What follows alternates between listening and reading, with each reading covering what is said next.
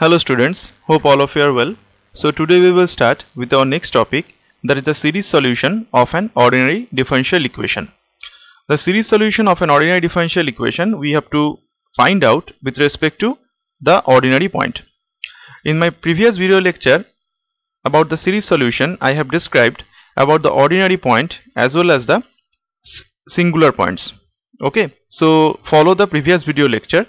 The link will be on the notification panel. Then come to this lecture. So let us start. So how we can find out a series solution of an ordinary differential equation with respect to an ordinary point. Okay, suppose we have a differential equation like this: p0x d2y dx2 plus p1x dy dx plus p2x y equals to 0. तो जहाँ पे हम लोग देख सकते हैं कि p0x p1x p2x सभी x का फंक्शन है, जिसके बारे में मैंने पिछले वीडियो में तुम लोग को बताया है. Now we have to find out whether the points for which p0x not equal to 0. तो जो पॉइंट के लिए p0x not equal to 0 होता है, that means p1x by p0x p2x by p0x ये दोनों फंक्शन एनालिटिक होता है, तो वो पॉइंट्स को हम लोग कहते हैं ऑर्डिनरी पॉइंट. ठीक है, तो x equal to A, suppose हमारे पास एक ऑर्डिनरी पॉइंट है, तो इसका मतलब क्या होगा, जब x इक्वल टू ए हम p0x के अंदर पुट करेंगे, then p0x will be not equal to 0. If it equal to 0, then it will become singular point. Okay, now about the ordinary point, the series solution or the Taylor series expansion of the solution of this differential equation can be written like this, that is a0 plus a1 x minus a plus a2 x minus a whole square and so on. तो जैसे ही हम लोग यहाँ पे बोल रहे हैं कि x इक्वल टू a के रिस्पेक्ट में हम लोग इसको सीरीज सॉल्यूशन एक्सपैंड कर रहे हैं, तो इसीलिए मैंने यहाँ पे x माइनस ए होल स्क्वायर ऐसे करके लिखा है. अगर कोई पॉइंट है हमारे पास x इक्वल टू b है, तो हम लोग क्या करेंगे, वो सॉल्यूशन को ऐसे लिखेंगे a0 plus a1 x minus b plus a2 x minus b whole square and so on. ठीक है, तो ऐसा होता है सीरीज सॉल्यूशन का ट्रायल सॉल्यूशन. तो कोई भी डिफरेंशियल इक्वेशन का अगर हम लोग को सॉल्व करना है सीरीज सॉल्यूशन में, तो पहले हम लोग को ट्रायल सॉल्यूशन पकड़ना पड़ता है. तो ये होता है ट्रायल सॉल्यूशन. तो इसको हम लोग समेशन फॉर्म में लिख सकते हैं, n equal to 0 to infinity a n x minus A whole to the power n. ठीक है, जहां पे a n होता है कांस्टेंट्स. तो अभी देखो, अगर कोई भी स्पेसिफिक ऑर्डिनरी पॉइंट तुम लोगों को एग्जाम में बोला नहीं जाता है, ठीक है, अगर कोई प्रॉब्लम है जहां पे ये मेंशन नहीं है कि x इक्वल टू 2 के रिस्पेक्ट में हम लोग को फाइंड आउट करना है सॉल्यूशन, या फिर x इक्वल टू 3 के रिस्पेक्ट में करना है, तो हम लोग क्या करेंगे, x इक्वल टू 0 को पहले चेक करेंगे कि वो ऑर्डिनरी पॉइंट हो रहा है कि नहीं हो रहा है. अगर x इक्वल टू 0 ये डिफरेंशियल इक्वेशन का ऑर्डिनरी पॉइंट हो जाता है, तो a की जगह पे हम लोग को क्या पुट करना है, 0 पुट करना है. Then the solution will become summation n equal to 0 to infinity a n x to the power n. Then with respect to x equal to 0, the calculation will be very easy. That is why we are considering x equal to 0 as an ordinary point. तो ये हम लोग तभी कर सकते हैं अगर exam में प्रॉब्लम में कुछ ऑर्डिनरी पॉइंट मेंशन नहीं है. But if some points are mentioned there, then we cannot take x equal to 0 as an ordinary point. We have to find out the solution with respect to that point. Okay. Now let us go to the method of solution. How we can find out the solution? तो suppose हमारे पास trial solution है ऐसे, y equal to n equal to 0 to infinity a n x minus A whole to the power n. ठीक है ना, जहाँ पे a है हमारा, x इक्वल टू a है हमारा ऑर्डिनरी पॉइंट. ठीक है, अभी देखो हम लोग क्या करेंगे, इसको डिफरेंशिएट करेंगे, क्योंकि हम लोग को डिफरेंशियल इक्वेशन में dy dx चाहिए, d2y dx2 चाहिए. तो हम लोग क्या कर रहे हैं, इसको डिफरेंशिएट कर रहे हैं, dy dx कर रहे हैं. तो यहाँ पे क्या होगा, an तो कांस्टेंट है, x minus A whole to the power n का डिफरेंशिएशन क्या होता है, n into x minus A whole to the power n minus 1. तो अभी तुम लोग देख सकते हो, अगर n इक्वल टू हम लोग यहाँ पे 0 पुट करते हैं, तो यहाँ पे क्या हो जाता है, a0 होता है, और x minus A whole to the power 0 that means equal to 1 होता है. ठीक है ना, putting n equal to 0 we will get the first term that is equal to nothing but a0. लेकिन यहाँ पे देखो, अगर ये समेशन में अगर हम लोग n इक्वल टू 0 पुट करेंगे, तो पहला टर्म क्या हो जाता है, पहला टर्म हो जाता है 0. ठीक है, तो ये समेशन एक्चुअली सेकेंड टर्म से स्टार्ट हो रहा है. पहला टर्म 0 हो चुका है, तो इसीलिए मैंने 0 को नहीं लिखा है. तुम लोग लिख भी सकते हो, इसको तुम 0 टू इन्फिनिटी भी लिख सकते हो, लेकिन जैसे हम लोग n इक्वल टू 0 पुट करेंगे, तो ये तो टर्म वैनिश हो जाएगा, तो ये सीरीज स्टार्ट हो जाएगा 1 से. ठीक है, तो इसीलिए मैंने यहाँ पे 1 टू इन्फिनिटी लिखा है. Similarly take the double derivative. Double derivative के लिए हम लोग क्या करेंगे, n a n ये कांस्टेंट है, तो x minus A whole to the power n minus 1 का डेरिवेटिव क्या होगा, n minus 1 x minus A whole to the power n minus 2. तो पहले से ही n था वहां पे, तो n into n minus 1 a n x minus A whole to the power n minus 2 हो गया. अभी देखो फिर से वही बात मैं बताना चाहता हूँ, अगर n इक्वल टू तुम लोग 0 पुट करोगे तो भी ये 0 हो जाएगा, n इक्वल टू 1 पुट करोगे तो भी ये 0 हो जाएगा। तो हम लोग देख सकते हैं कि सेकेंड डेरिवेटिव का जो टर्म है वो कहां से स्टार्ट होगा, 2 से नॉन जीरो होगा। अगर 0 पुट करेंगे तो 0 हो जाता है, 1 पुट करते हैं तो भी 0 आ जाता है, but the term will start from n equal to 2 and the terms will become non-zero. Okay, so we will start from n equal to 2. Now simply put the value y dy dx and d2y dx2 in the given expression. जो expression है हमारे पास यहाँ पे, ये expression पे हम लोग क्या करेंगे, सिंपली इसको पुट कर देंगे। पुट करने के बाद हम लोग कुछ देर उसको सिंप्लीफाई करेंगे। After making the simplification we will take the whole summation with in a single summation. जितना भी समेशन होगा वो समेशन का एक समेशन के अंदर हम लोग को लाना है। जैसे हम लोग अगर कोई इंटीग्रेशन करते हैं तो हम लोग क्या करते हैं, इंटीग्रेशन के जो डिफरेंट डिफरेंट फंक्शंस होता है वो सभी डिफरेंट फंक्शन को एक ही इंटीग्रेशन के अंदर लाते हैं। तो एक ही इंटीग्रेशन के अंदर अगर हम लोग लाएंगे तो उसमें हम लोग को क्या करना पड़ता है, दो चीज करना पड़ता है। एक होता है हम लोग को upper limit lower limit same करना पड़ता है।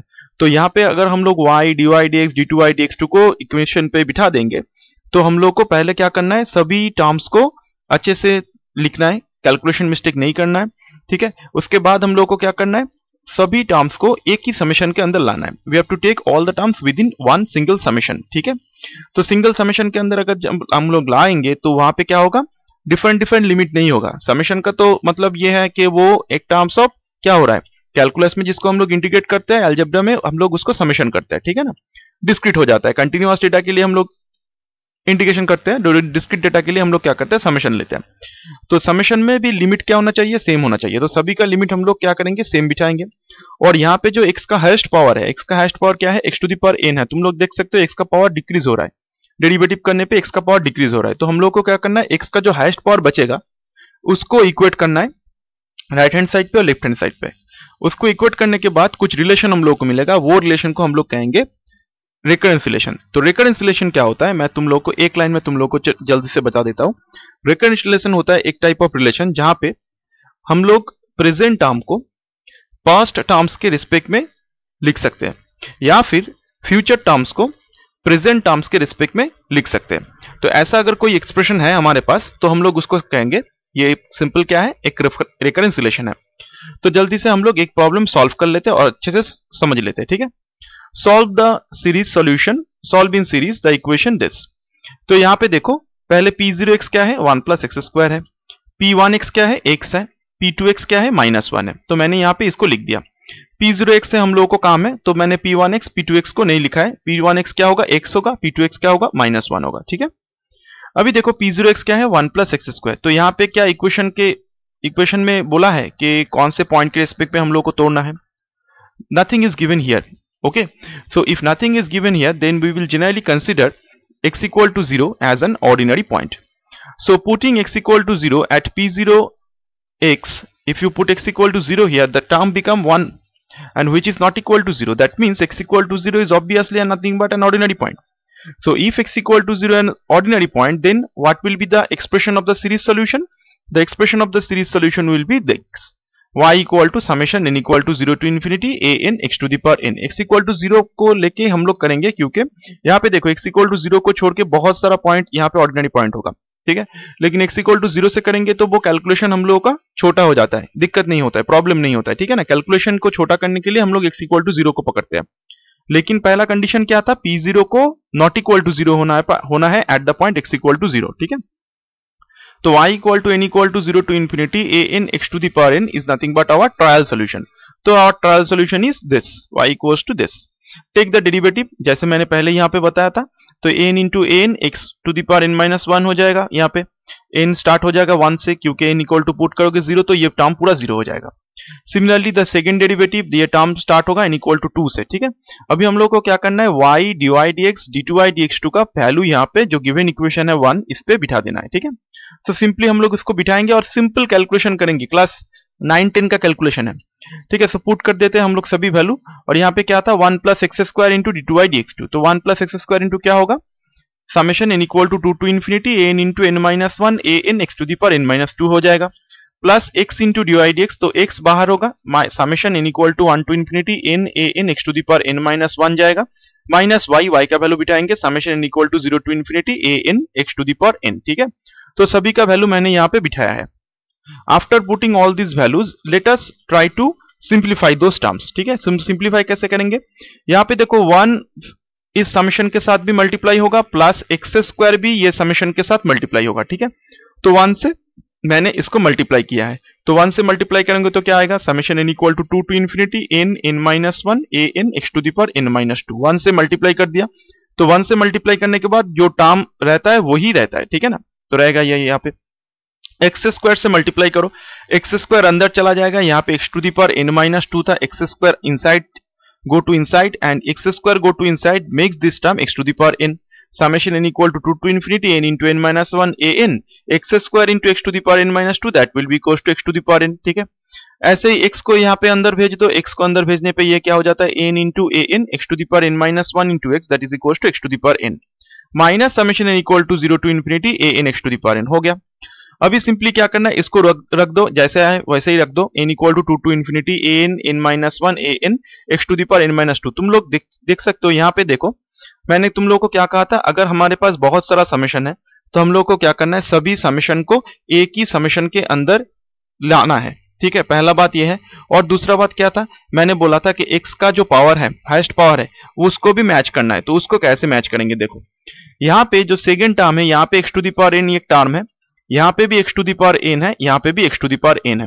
तो ये हम लोग को देख के ही पता चल जाएगा कि ये जो तीनों टर्म है यहाँ पे जो x to the power n को लेके आ रहा है, ये तीनों टर्म को हम लोग एक समेशन के अंदर लाएंगे। ठीक है, तो अभी देखो n इक्वल टू 2 पुट करेंगे तो ये समेशन स्टार्ट हो जाएगा and the terms will be non zero. ठीक है ना, 2 से स्टार्ट होता है तो 2 into 2 minus 1 a2 into x to the power n, तो ये स्टार्ट हो रहा है a2 से।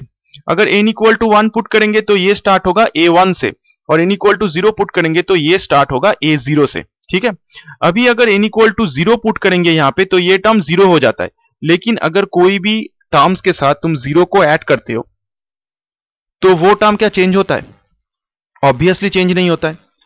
ठीक से सोचो मेरा बात। ठीक है, मेरे पास एक टर्म है, सपोज 2 है मेरे पास, 2 प्लस 0 मैंने लिख रहा हूं, तो क्या 2 चेंज हो गए 20 हो जाएगा? नहीं होगा, 2 प्लस 0 2 ही होगा।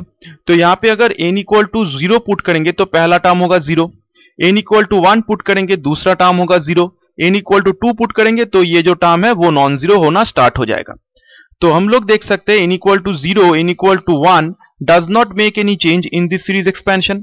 तो हम लोग क्या कर सकते हैं, ये सीरीज को 0 से स्टार्ट कर सकते हैं, क्योंकि अगर 0 से स्टार्ट करेंगे यहाँ पे तो पहला टर्म होगा 0, सेकेंड टर्म भी 0 होगा, और तीसरा टर्म से ये टर्म्स जैसा है वैसे स्टार्ट हो जाएगा। ठीक है, तो एक समेशन के अंदर अगर दोनों टर्म मैंने 0 पा रहा हूं तो उसमें कोई दिक्कत नहीं है। सेकेंड टर्म पे भी चले आते हैं, यहाँ पे भी n इक्वल टू 1 से स्टार्ट हो रहा है, लेकिन अगर तुम लोग यहाँ पे n इक्वल टू 0 पुट करोगे तो ये टर्म क्या चेंज हो जाएगा? नहीं चेंज होगा।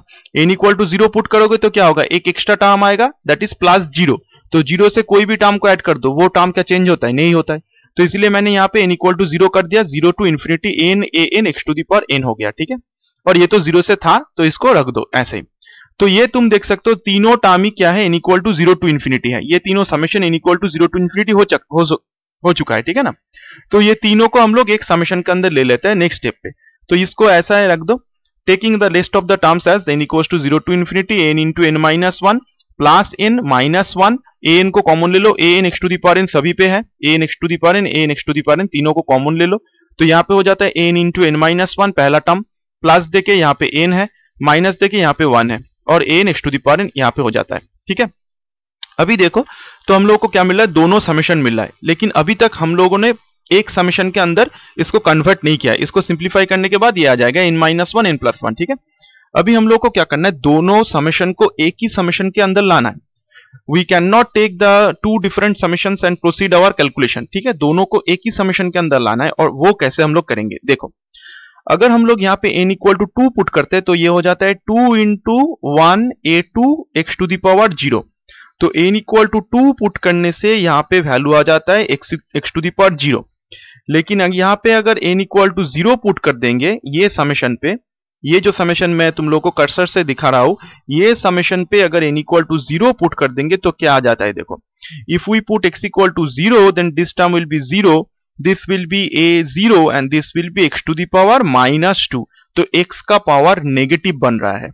ठीक है, तो x का पावर नेगेटिव नहीं होता है, हम लोग जब एज्यूम किए हैं जब हम लोग स्टार्ट किए थे प्रॉब्लम, तब हम लोग पकड़ रहे थे कि हमारा जो सीरीज सॉल्यूशन है वो स्टार्ट हो रहा है ऐसे a0 प्लस a1 x का पावर पॉजिटिव है, x का लोएस्ट पावर 0 हो सकता है लेकिन उससे नीचे x का पावर नहीं हो सकता है, x का नेगेटिव पावर कभी भी नहीं होगा।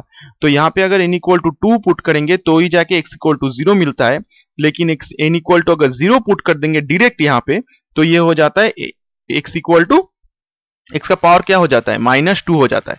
तो अगर n इक्वल टू 2 पुट करेंगे तो ये टर्म क्या होता है, देखो if we put n equal to 2 then this equal to 2 into 1 a2 into x to the power 0। तो मुझे क्या करना है, कुछ रिप्लेसमेंट करना है, रिप्लेसमेंट करने के बाद भी यही टर्म आएगा, that is 2 into 1 a2 x to the power 0। तो वो कैसे करेंगे?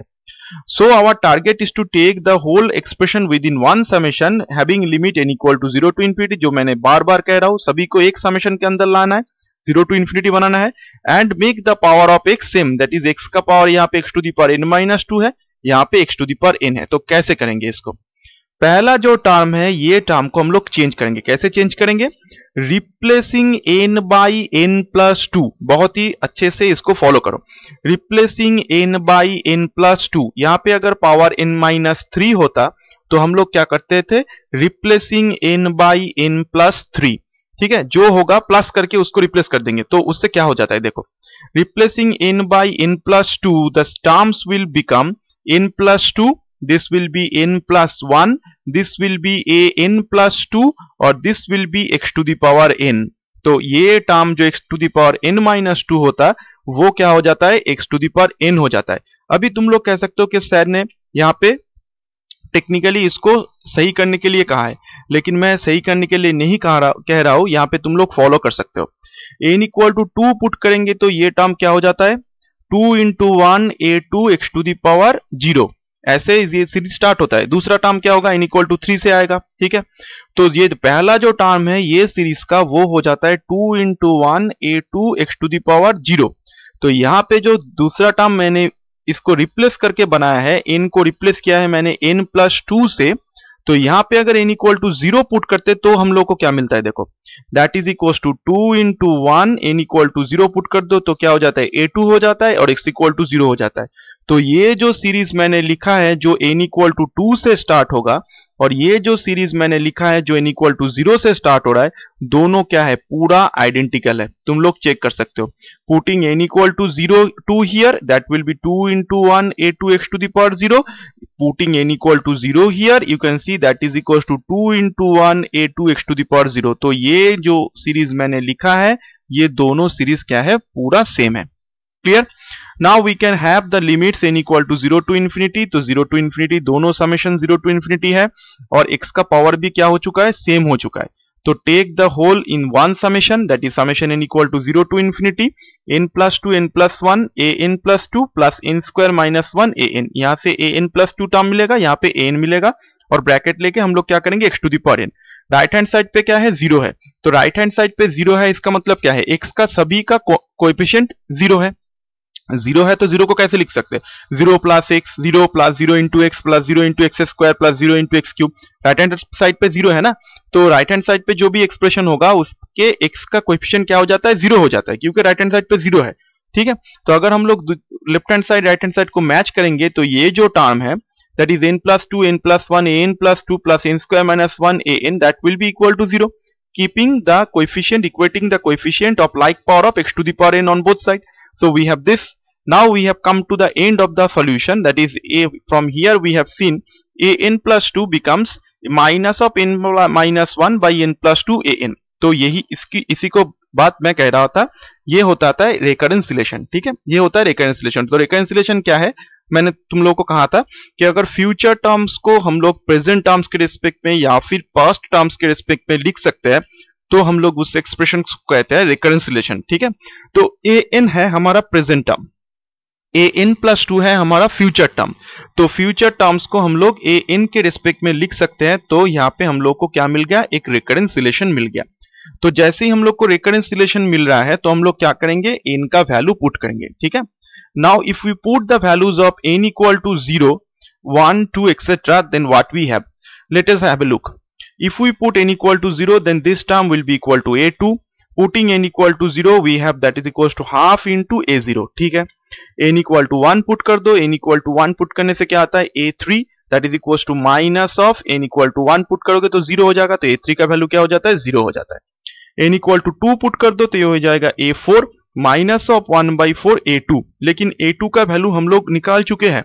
What is the value of a2? a2 equals to 1/2 a0, so putting a2 here, a2 का वैल्यू यहाँ पे बिठा दो तो क्या हो जाता है माइनस 1/4 इंटू 1/2 a0, a2 का वैल्यू है, तो a4 का वैल्यू किस टर्म में आ गया a0 के टर्म में आ गया। n इक्वल टू 3 पुट करेंगे तो a5 का वैल्यू देखो a3 के टर्म में आता है, और a3 का वैल्यू क्या है 0 हो चुका है, तो a5 का वैल्यू क्या हो जाएगा 0 हो जाएगा। तो हम लोग क्या देख सकते हैं यहाँ से, तो हम लोग यहाँ से देख सकते हैं a2 a4 a6 जब भी जो इवेंट टर्म्स है वो इवेंट टर्म्स a0 के रेस्पेक्ट में हम लोग उसको लिख सकते हैं, और जो और टर्म्स है a1 को छोड़ के a3 a5 a7 सभी का वैल्यू क्या हो रहा है 0 हो रहा है। तो हमारा एक्सप्रेशन क्या था, जनरल सॉल्यूशन क्या हो जाएगा, that is y equals to summation n equal to 0 to infinity an x to the power n, यही था हमारा ट्रायल सॉल्यूशन। तो इसको हम लोग एक्सपैंड करके ऐसे भी लिख सकते हैं a0 plus a1x plus a2x square plus ऐसे। तो यहाँ पे सिंपली वैल्यूज को पुट कर दो, a0 तो a0 होगा, a1 का वैल्यू a1x हो जाता है, a1 का वैल्यू यहाँ पे नहीं मिला है तो a1 a1x रह जाएगा, प्लस a2 का वैल्यू कैसे मिला है हाफ ऑफ a0 मैंने बिठा दिया। उसके बाद a3 का वैल्यू 0 आ जाता है तो उसको मैंने नहीं लिखा है। उसके बाद a4 आएगा, a4 का वैल्यू क्या है minus 1/8 a0 x to the power 4 ऐसे करके जाएगा। तो a0 को कॉमन ले लेते हैं तो यहाँ पे क्या हो जाता है 1 plus half x square minus 1/8 x to the power 4 plus dot dot plus a1x। तो यहाँ पे तुम लोग देख सकते हो कि मैंने ये अब सभी कैलकुलेशन क्यों किया है, क्योंकि यहाँ पे जो डिफरेंशियल इक्वेशन था इसका ऑर्डर था 2, तो अगर सेकेंड ऑर्डर डिफरेंशियल इक्वेशन है हमारे पास तो उसमें जनरल सॉल्यूशन जो होगा वहां पे कितना आर्बिट्ररी कांस्टेंट रहेगा, exactly 2 arbitrary constants will be there, but the trial solution we have written here that is y equal to this term which contains so many arbitrary constant, तो सभी arbitrary constant तो नहीं रह सकता है ना। एक सेकंड ऑर्डर डिफरेंशियल इक्वेशन है उसमें कितना आर्बिट्ररी कांस्टेंट रहेगा, exactly 2 आर्बिट्ररी कांस्टेंट रहेगा, तो वही 2 आर्बिट्ररी कांस्टेंट निकालने का हम लोग कोशिश कर रहे थे यहाँ पे, ठीक है। अभी एक बात मैं कहना चाहता हूं तुम लोग को कि हर एक साल पे एक क्वेश्चन आता ही है, यहाँ से तुम लोग देख सकते हो ये लेंथी क्वेश्चन है, तो इसका मार्क्स होता है 8 to 10, ठीक है। एक क्वेश्चन आएगा ही आएगा, इसको अच्छे से प्रैक्टिस कर लो, कोई दिक्कत नहीं होगा, ठीक है। सिंपली कैलकुलेशन करना है, अच्छे से इसको कैलकुलेशन करना है, कैलकुलेशन मिस्टेक नहीं करना है। यहाँ पे हम लोग कुछ यहाँ पे रॉकेट साइंस नहीं पढ़ रहे, ठीक है, कोई रॉकेट साइंस नहीं हम लोग पढ़ रहे हैं, यहाँ पे सिंपल सा कैलकुलेशन है, कैलकुलेशन को करो। दूसरा प्रॉब्लम मैं तुम लोग को एक्सप्लेन नहीं करूंगा, तुम लोगों के लिए मैं छोड़ रहा हूं, इसको समझो और मुझको कमेंट सेक्शन में जरूर कमेंट करके बताना कि तुम लोग सेकेंड प्रॉब्लम को समझे हो कि नहीं समझे हो, ठीक है। यहाँ पे मैं एक तुम लोग को हिंट दे देता हूं, यहाँ पे जो एक्सप्रेशन था यहाँ पे देखो एक कंडीशन दिया हुआ है, यहाँ पे y0 equals to 4 y0 equals to 5, ये होता है इनिशियल कंडीशन, ठीक है। तो इनिशियल कंडीशन दिया हुआ है ये इक्वेशन पे, तो हम लोग को क्या करना है सिंपली सॉल्व करना है, ठीक है। सॉल्व करने के बाद जब हम लोग को एक्सप्रेशन मिल जाएगा y का वैल्यू जो मिल जाएगा a0 into something plus a1 into something, वहां पे हम लोग क्या पुट करेंगे 0 पुट करेंगे, तो वहां पे a0 या फिर a1 का वैल्यू मिल जाएगा, और उसको डेरिवेटिव करेंगे, y जो फंक्शन मिलेगा उसको डेरिवेटिव करेंगे, डेरिवेटिव करके 0 पुट करेंगे तो दूसरा कांस्टेंट का वैल्यू मिल जाएगा। तो यहाँ पे इनिशियल कंडीशंस या गिवन रहेगा, तो यहाँ पे जो आर्बिट्ररी कांस्टेंट रहता है वो आर्बिट्ररी कांस्टेंट नहीं रहता है, that arbitrary constant becomes the fixed constants and we will get the values of these constants, okay।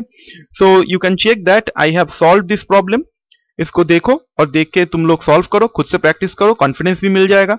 और उसके बाद तुम लोग देखो यहाँ पे मैंने लास्ट में क्या किया है, लास्ट में मैंने यहाँ पे उसका वैल्यू भी निकाला है, उसको सॉल्व किया है मैंने। सॉल्व करने के बाद a0 a1 दोनों वैल्यू बचता है, a0 के लिए मैंने y0 पुट किया है तो a0 का वैल्यू डायरेक्ट पुट हो जाता है यहाँ पे। फिर से मैंने इसका डेरिवेटिव लिया है, मैंने जो अभी तुम लोगों को कहा था डेरिवेटिव लिया है, डेरिवेटिव लेने के बाद उसका 0 पुट कर दो तो उसका वैल्यू क्या होता है 5 था, उससे भी a1 का वैल्यू मिल जाता है, ठीक है। अभी आ जाते हैं लास्ट प्रॉब्लम पे, तीनों डिफरेंट प्रॉब्लम मैंने किया हुआ है, प्रॉब्लम को समझो, ठीक है। ये तीनों प्रॉब्लम ही एग्जाम पे आ चुका है, बहुत ही इंपॉर्टेंट है, ठीक है। अभी देखो लास्ट जो प्रॉब्लम है यहाँ पे देखो क्या बोला है, solve in series this equation in power of x-2। तो प्रीवियस जो दोनों प्रॉब्लम था वहां पे कोई भी ऑर्डिनरी पॉइंट गिवन नहीं था, लेकिन यहाँ पे स्ट्रिक्टली तुम लोगों को कहा है कि हम लोगों को एक्सप्रेशन जो बनाना है वो x-2 के पावर पे होगा। तुम लोग यहाँ पे देख सकते हो कि जो मैंने एक्सप्रेशन लिखा है पिछले प्रॉब्लम पे, इसका एक्सप्रेशन क्या है, एक्स का पावर है ना, एक्स स्क्वायर है, एक्स का पावर 1 है, एक्स क्यूब है, एक्स टू द पावर 5 है। लेकिन यहाँ पे क्या x minus two whole square है, एक्स माइनस टू है, x minus two whole cube है, नहीं है। तो इसीलिए इसका ऑर्डिनरी पॉइंट क्या था, 0 था। ठीक है, तो कुछ भी पॉइंट गिवन नहीं होता है तो हम लोग क्या करते हैं, 0 को ऑर्डिनरी पॉइंट पकड़ते हैं। लेकिन यहाँ पे बोला है कि x माइनस टू के रिस्पेक्ट में हम लोग को लिखना है, तो x इक्वल टू 2 हमारा ऑर्डिनरी पॉइंट होगा। ठीक है, ये हम लोग को दिमाग पे बिठाना है। क्लियर। तो अगर कोई इक्वेशन पे ऐसा कोई टर्म रहता है कि express the series in power of x minus three, x minus four, तो जिसके रिस्पेक्ट में वो लिखा हुआ रह जाएगा वही हो जाएगा उसका ऑर्डिनरी पॉइंट। ठीक है, तो यहाँ पे p0x क्या होता है, 1 होता है, तो p0x 1 है, x इक्वल टू 2 पुट कर दो, तो p02 क्या होगा, ये तो कांस्टेंट है, तो 2 पुट करने के वैल्यू चेंज होगा, नहीं चेंज होगा, तो ये तो 1 ही रहेगा, तो नॉट इक्वल टू 0 है, तो 2 है ऑर्डिनरी पॉइंट। लेकिन अगर x equal to x minus two ऐसे करके हम लोग इसको कैलकुलेशन करेंगे तो कैलकुलेशन और भी लेंथी हो जाएगा, और भी ज्यादा बड़ा हो जाएगा। तो हम लोग क्या करेंगे, x माइनस टू को चेंज करेंगे। कैसे चेंज करेंगे, देखो, we are taking a substitution simple, that is z equal to x minus 2. So if z equal to x minus 2, then dz dx will be equals to 1. Clear? Now we want to try that we are making this transform with the help of this transformation. We will simply put dy dx d2y dx2 in terms of dy dz d2y dz2. Clear? तो dy dx क्या होगा, chain rule apply किया है मैंने, तो x के respect में derivative था उसको मैंने z के रिस्पेक्ट में कन्वर्ट कर रहा हूँ, क्योंकि तुम लोग को अभी पता चल जाएगा मैं क्यों कर रहा हूं ये टेक्निक। ठीक है, तो dy dx क्या हो जाता है, dy dx equals to dy dz into dz dx, chain rule है सिंपल, तो dz dx का वैल्यू 1 है तो ये हो जाता है dy dz। Similarly d2y dx2 का वैल्यू मैंने बिठाया है, ये इसका वैल्यू भी क्या आ जाता है, d2y dz2। ठीक है, तो ये दोनों वैल्यू सेम ही आ रहा है, तो हम लोग क्या करेंगे, सिंपली पुट कर देंगे यहाँ पे, जहां पे d2y dz है वहां पे पुट करेंगे d2y dz2। x माइनस 1 है तो x माइनस 1 का वैल्यू क्या हो जाएगा, z प्लस 1 हो जाएगा। ठीक है, z plus 1 into dy dz हो जाएगा ये प्लस y। तो हम लोग ये जो सभी वैल्यू है, ये सभी वैल्यू को हम लोग पुट कर रहे हैं, और पुट करने के बाद ये डिफरेंशियल इक्वेशन कुछ इस तरह हो जाता है, d2y dz2 plus z plus 1 dy dz plus y equal to 0। अभी सोचो मैंने ये ट्रांसफॉर्मेशन क्यों लिया था, क्योंकि हम लोग जानते हैं कि x equal to 0 ordinary point लेके हम लोग अगर कैलकुलेशन करेंगे तो वो कैलकुलेशन आसान सा होता है, लेकिन यहाँ पे x इक्वल टू 2 पॉइंट को लेके कैलकुलेशन करना दिक्कत हो जाएगा। इसीलिए मैंने ट्रांसफॉर्मेशन को ऐसे लिया है, क्योंकि अगर तुम लोग यहाँ पे x इक्वल टू 2 पुट करोगे तो z का वैल्यू क्या हो जाएगा, z इक्वल टू 0 हो जाएगा। Clear. So if we put x equal to 2 here, z will be equal to 0। That means x equal to 2 is nothing but the ordinary point of this differential equation. For the same value of x, z equal to 0 gives the same ordinary point of this differential equation. ठीक है, तो x equal to 2 पकड़ के अगर हम लोग proceed करेंगे तो उसका जो सीरीज सोल्यूशन आएगा, z इक्वल टू 0 पकड़ के अगर हम लोग इसका सीरीज सोल्यूशन निकालेंगे, जो दूसरा डिफरेंशियल इक्वेशन मैंने लिखा है इसका सीरीज सोल्यूशन निकालेंगे, दोनों रिजल्ट सेम होगा, डीटो सेम होगा। और लास्ट में हम लोग क्या करेंगे, z equal to x minus 2 substitute कर देंगे तो हमारा आंसर आ जाएगा। सिंपल है। तो हम लोग यहाँ पे देख सकते हैं कि ये डिफरेंशियल इक्वेशन में z इक्वल टू 0 है हमारा ordinary point. So z equal to 0 ordinary point लेके हम लोग क्या करेंगे, इसको सीरीज सोल्यूशन निकालेंगे। The trial solution will be n equal to 0 to infinity a n z to the power n। x के और हम लोग नहीं दिखेंगे, we will not look at the values of x, we will start with a n z to the power n and we'll proceed, and after final step we will put simply z equal to x minus 2। तो solution कुछ इस तरह हो जाएगा, ये मैंने solution किया हुआ है और यहाँ पे मैंने लिख दिया है ट्राई योरसेल्फ। इसका मतलब ये है कि ये प्रॉब्लम तुम लोग को घर पे करना ही है। सभी प्रॉब्लम मैं कर दूंगा और तुम लोग देख के कर जाओगे। ठीक है, ऐसा नहीं चलेगा, तुम लोग को प्रैक्टिस करना है। ठीक है, तो इसका सॉल्यूशन निकालो, निकालने के बाद तुम लोग यहाँ से मैच कर लो कि ये सॉल्यूशन सेम है कि नहीं है। मेरा अगर गलती हो रहा है यहाँ पे तो मुझको जरूर इन्फॉर्म करना।